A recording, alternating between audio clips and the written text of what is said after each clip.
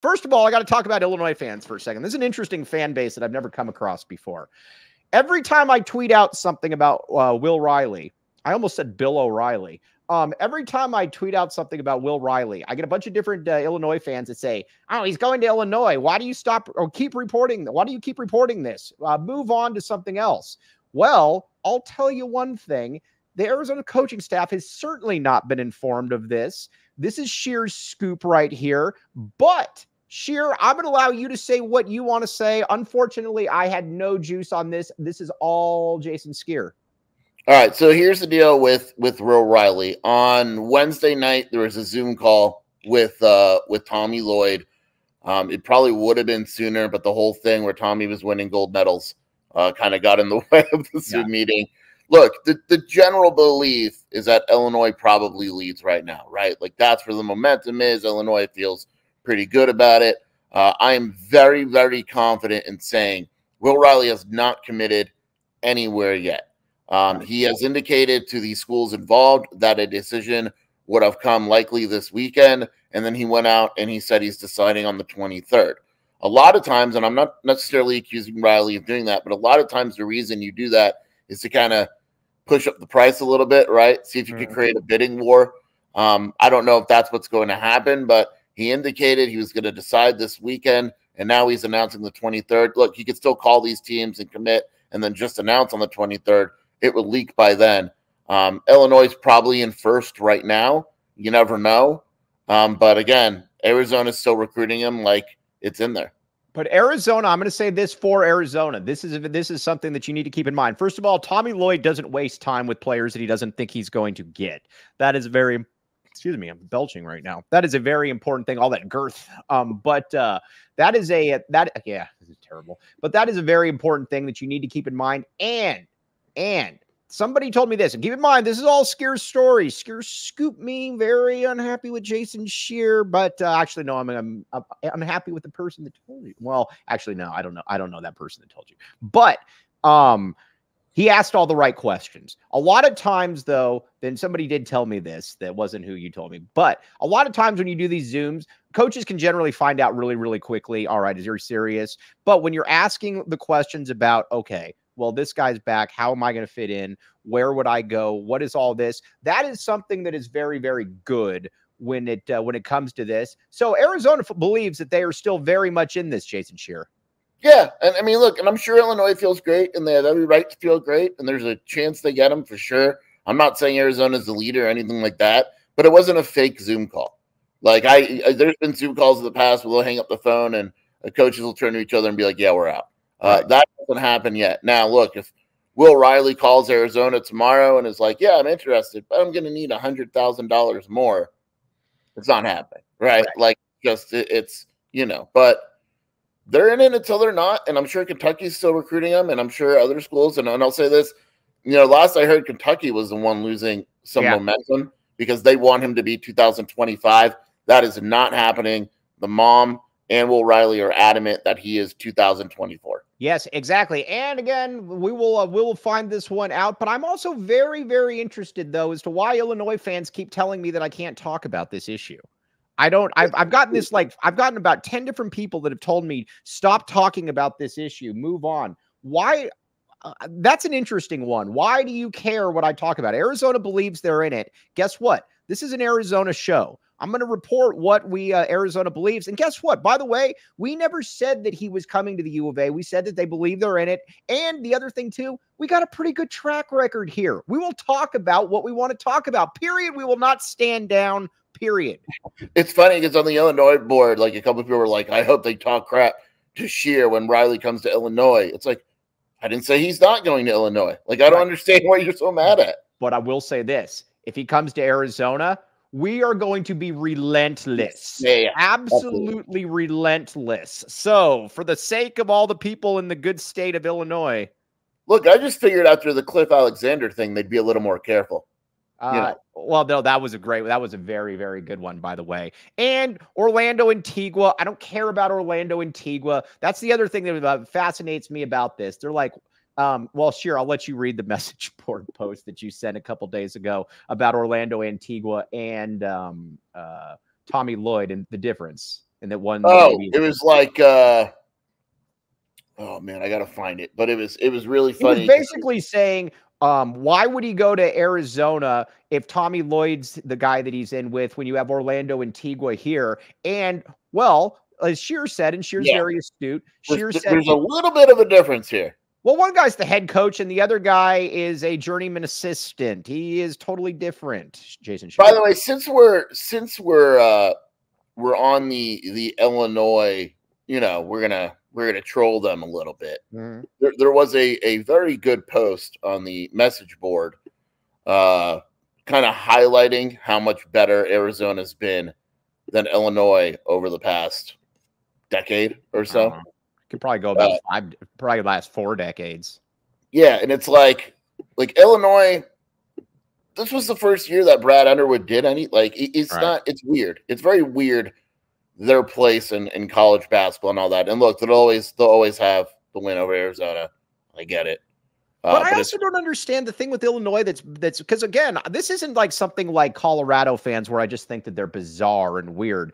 I just never really came across something where it was such a group of fans that are just telling you cannot talk about this. I can talk about this. I will continue to talk about this.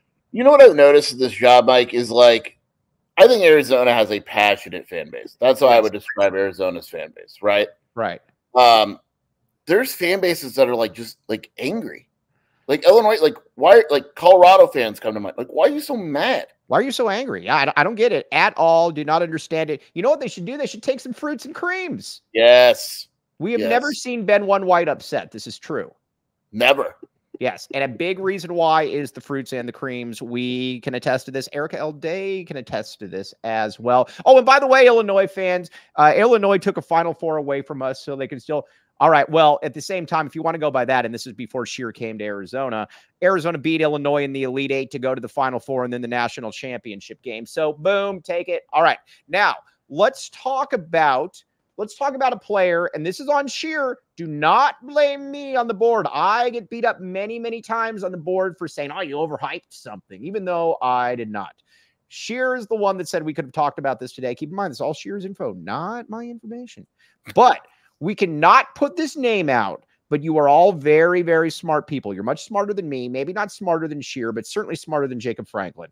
But I still think the question is, there is a very big time visitor that would also be a nice little insurance policy, Jason Shear. What say you, my friend? Yeah, I can't come out and say it yet. There were some holdups. I know I told people on the board 24 hours. It was supposed to be 24 hours. There's a reason I'm keeping this one secret. But yeah, I mean, I always laugh when people say, there's a guy on the board that says, Tommy Lloyd is only focusing on one guy. That's just not how recruiting has ever worked. No. You recruit multiple guys. Yeah, Arizona wants Will Riley, but there's other guys that you kind of shift to. You don't just say, Will Riley or we're done. That's very rare. They clearly want to add another guy if it fits in with what they want, and they're moving to that. Yes, and this player is very, very good. This would not be the here's where I'm at with international players.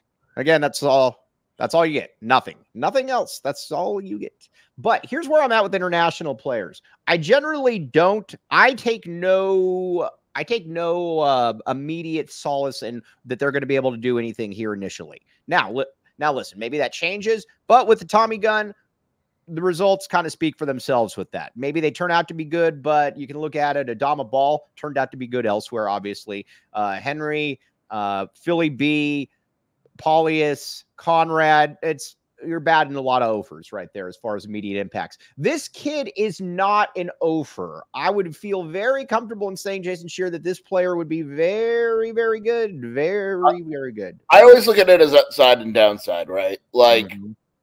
When you add an international and you're looking for him to contribute right away, and you have to have him contribute or your team's not going to be very good. That's a big risk. If this guy comes in and he's not that good, you're cool. You still have a great roster, right? If he comes in and he's really good, well, all of a sudden now your roster is elite. Right. And so to me, there's just really no downside. I've watched film on him. He's good. He could shoot, all that. He's all over NBA radars. How about that? Is he an immediate impact guy like I think Riley would be? We'll see. I don't know. And it's hard. Like we talked about international players. It's really hard to scout them. Like I've seen Will Riley play for a year. This guy, I watch YouTube. But I will say there is something, I don't want to get into this and get in trouble, but I will say there is something that I was talking with our good friend John Brogan. And I said when it comes to Euros that are coming to college, I am now of this belief that I will side with one aspect of it. I cannot get into this though, because I am not looking to get canceled. But the MNBA radar is on Dennis Walsh. By the way, everybody, again, for the 30th time, because I'm going to mention it tonight on Twitter. The MNBA is a joke. I am mocking people that say the MNBA. I will continue to mock people that say the MNBA. So again, please do not think that I am being. Is it over tonight? Does it end tonight? Yeah, I think it does. Speaking of a good international, man, Luka Doncic really got eaten alive. Pardon the pun by Brian Windhorst. These finals are a bad look for him. Yes, exactly. Still accept Erica L. Day. This is very, very true. All right, T. Burns, the great T. Burns. All right, let's see here. This roster is already 8 deep. 9 if Henry emerges. Either of these guys are a bonus. I agree, but it also shows you. It also shows you too where Arizona is though in the grand scheme of the recruiting wars though. That Joson Sanon shoo. By the way, Joson Sanon's agent blocked me. I have never mentioned Joson Sanon's agent's name. I have never seen him, and he blocked me. But yeah, they hate you. They absolutely hate you. I mean, I don't. A lot of people do, but that's who you are. Yeah, what do man, you do? pick up one end of the stick, you pick up the other. Hey, you want to hear something funny? Jason Shear called me one time, and amongst many times, and he says, I don't know that I've ever come across somebody that has the ability to get under people's skin without really saying much like you do. Joson Sanon's agent is Rich Carrillo. He is not. That is very, very interesting. But Rich Carrillo, that was fun. All right, but let's get back to some recruiting, because we do not like getting off topic on this show. On this show, we do one thing: we stay on topic. We never deviate. We go. Now, let's talk about some other players as well. Tunde is visiting. I expect Tunde. Arizona is going to make a huge push for a Tunde Yesufu commitment. I'm going to put Jason Shear on the spot. And this isn't one of these crystal balls that they do at 24/7 where you can change it 9 times like Blair Trujillo or whatever, and then claim you were right, or whatever his name is. Sorry, that was me saying that, not you. But at this time next month, is Tunde Yesufu an Arizona Wildcat? Nobody's watching, so it doesn't matter. Yeah, I think Arizona leads going into the visit. I'll say this one thing that makes me worried is he's been killing it this summer. Their schools, he's about to become, like Kentucky's all over him, and it's probably going to be Arizona, Kentucky. But I think Arizona's in a good spot. He's going to enjoy the visit. They've been recruiting him the longest by far. I actually thought he would be committed to Arizona by now. I think this is a very important weekend for his recruitment. Right. And I think Arizona will probably work a little bit to kind of narrow down his focus and have him not drag out this process a lot longer. All right, Tony Clifton, the great Tony Clifton, came in late. Did we sign Riley? No, we did not sign Riley, but Arizona feels that they are very much in it. Illinois fans are freaking out because we are reporting about this. They do not want us reporting it. That's the other thing, Sheer. Let me ask you this about our Illinois friends. By the way, one guy actually changed his profile picture because I told him, I said, hey, dude, cut me with the Jersey Shore wannabe stuff. And he changed his profile picture because of that. But have you ever, if you know that a kid's going to your school, why do you care what anybody else is saying? No, I want them to talk about him more because it makes it look better when he comes to your school. I mean, I just don't get it. Oh, by the way, yes. By the way, Oregon just got a commitment from maybe the best name in all of college basketball. Yeah, Supreme Cook. Supreme Cook. How does Oregon have so many roster spots? I don't know, man. They do different stuff up there. Mike, let's talk about the hat. My hat. Jason Shear, do you like this hat? I love that hat. I don't understand. All right, Stat Freak, I will not change for you. This will not happen. Nope. This, we've been very clear about the hat, and we'll get back to Maybe he just wants to talk about the hat, like he likes it and he wants to talk about it. I think that he's been admiring from afar. My mother hates the hat. She thinks that this is a very, very good thing. What is let's see here. They didn't, but it would make me laugh. What did Erica Alday? I don't know what Erica Alday is referring to.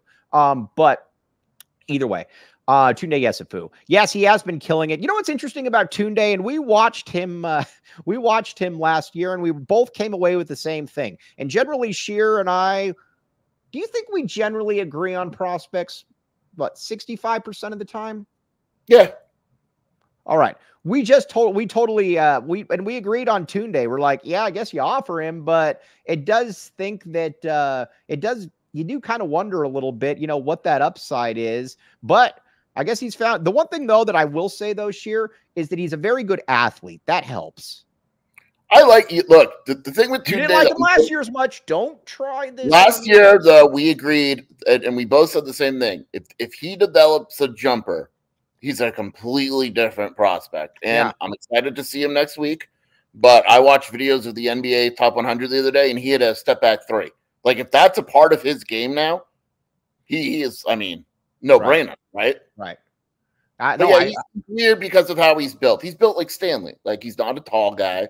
But we're also not considering him, though, tall like. We're also not considering him, though, to be a top 3 prospect. I was not kidding around, though, when I did say that what was it? I can't even remember now. Oh, real quick. People are mentioning the facial hair. Check this out. This is from 8 years ago, my friends. 8 years ago. Mike Luke, look at you got to admit. That's after I bailed out Mike from jail. You got to admit, this is a heck of a mustache. I think that's almost too much mustache. Totri, can you grow a mustache like this? I see Totri in here. No, this is a very, very good mustache. All right, now, Koa Pete. All right, news on Koa Pete. Koa Pete was on campus yesterday. I believe that Arizona will be in this one until the very, very end. What say you, Jason Shearer? Yeah. You know, it's Arizona knows how much it's going to cost, and Arizona has been preparing for that cost for years now. Could it get outbid? Yeah, probably, but it is not going to be ill prepared. Really smart to get him on campus now. He's going to make. He's at Team USA. I think that starts tomorrow. He's going to make the team. Yeah, I mean, he's going to be there for quite a bit. Smart move to get him on this summer. All right, now let's talk about somebody else from Gilbert Perry. Gilbert Perry has a lot of very, very good basketball players. There is another one that is going to be a sophomore that we're going to be watching with Frank Caliendo, and his name is Bruce Branch. This is very interesting what's going on at Gilbert Perry. This has become a kind of a they're out prep schooling the prep schools, and they're not even a prep school, Sheer. You got 4 NBA guys, and let's be honest here. We're talking about Dylan being a possible NBA guy as well, which would be lottery pick.